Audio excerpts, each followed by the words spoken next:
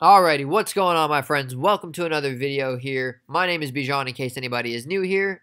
And just going to kind of jump into it here for you guys. I don't want to make too long of a video. I already kind of missed the deadline, for lack of a better word. As you guys can see here, the time, it's already 10:18 my time. So we already lost like the profit side of it where you get to kind of see it. But I still wanted to make the video of it just to kind of check in with you guys. The year is coming to an end, and this might be the last trade that I do for the year. So, I mean, the way I see it is the market is closed on Friday. So that means Thursday is my new Friday. And I don't like to trade on Fridays, so that means tomorrow is Wednesday. So I might trade tomorrow, I might not, but I probably won't trade Thursday. So just wanted to kind of do one little trade recap, just check in, kind of, hey, how you doing for you guys, kind of, end the year on a good note, if you will. So anyways, we had a $1,960 profit on this trade. Again, I mentioned it kind of reset already on the day because I missed the timeline. But just kind of showing you guys here. But I set it back a few days to kind of show you guys. And anyways, you can see it's still here on today. So anyways, jumping into it here, we were trading shares. It was a shares trade, and it was a day trade here as well. But if I needed to hold the trade overnight, I would have. It would have been okay to hold it as a swing trade. And I don't want to spend too much time talking about, oh, this and oh, that. I just want to kind of just quick little trade recap. All my other recent videos have been long, like 10-minute long videos. So we'll see if we can make this like a 5-minute one like I used to back in the day, just a quick little, hey, how you doing? And then that's pretty much that. So anyways, I had 1,000 shares. It was a very simple trade here. Just, one in, one out, and that was kind of it. So 1,000 shares, I got in it at 8:07.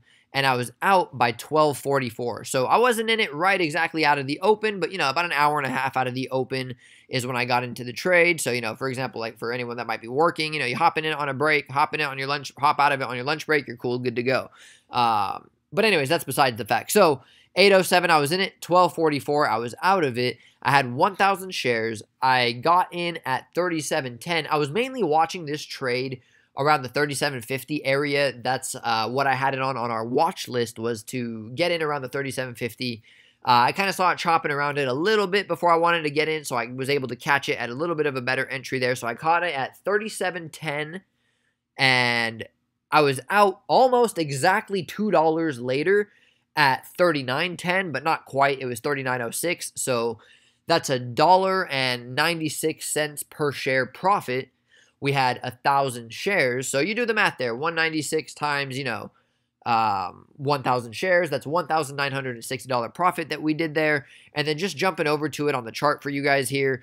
This is right where I got into it. So like I said, I was watching it around the 37.50 area.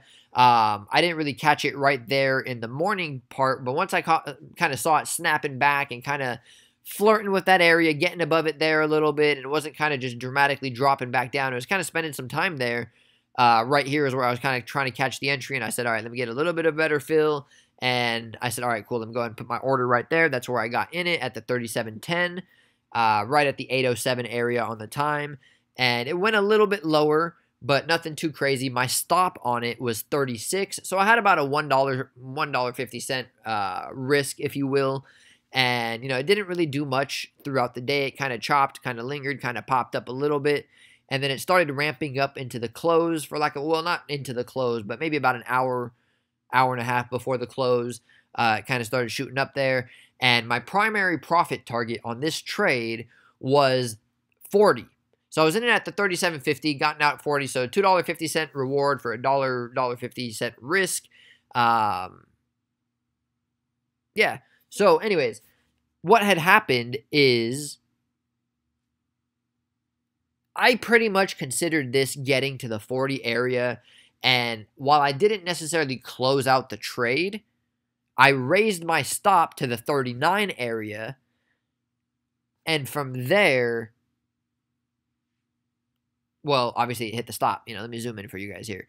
It kind of just dropped right below it here at the 12:41, and by the time I was able to pull out my phone, put in the orders and everything, I was trying to see if we kind of got a little bit of a snapback, and it kind of looked like it was getting a little bit weaker there. So that's where I went ahead and I placed my closing order, 1,000 shares, 39.06, and that was locking it in for $1.96 per share, 1,960 cents. I'm sorry, 1,960 cents, $1,960. And that's pretty much that, guys. Nothing too crazy on it. I didn't really want to ramble too much here. So that was really it, guys. So we'll wrap it up here. Just like I said, wanted to do just a little quick check-in, a little trade recap, kind of wrap up the year for you guys here. So again, I hope you guys enjoyed this video. If you guys have any questions, feel free to email me, contact@bijantrades.com. If you want to learn how to do this stuff or want to kind of be part of our watch list or our community, whatever it is, I'll put the link to our website down below in the description as well. And that's pretty much it. I'll talk to you guys soon. Just have a great rest of your day, great rest of your night, great rest of your life, and I'll talk to you all soon.